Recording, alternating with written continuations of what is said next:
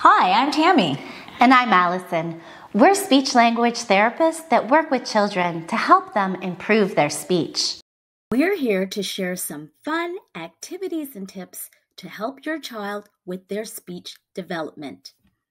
Did you know that there are common mistakes that even grown-ups make when speaking to your child that may make them feel uncomfortable? Sometimes, even speech-language therapists, like ourselves, make these mistakes with kids. How to avoid these common mistakes and what you can do instead. Number 1, asking too many questions. What color is it? Who flies the airplane? Where is it going? Instead, try commenting. The red airplane is flying. The red airplane is slow. It's landing!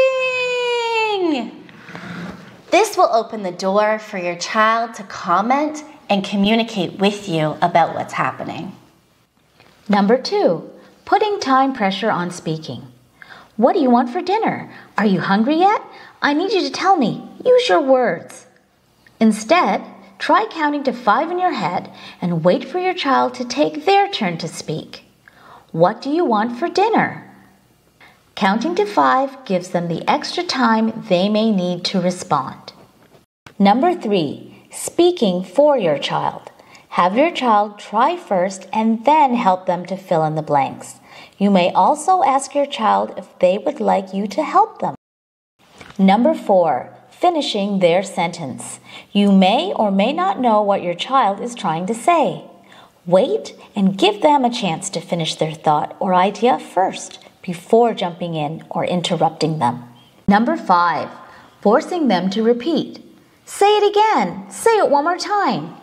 Instead, say the word or sound for your child the right way and then move on. For example, if your child says ton for sun, you can say, I see the sun, and then move on. Thanks for joining us. Have fun trying these tips at home. See you soon!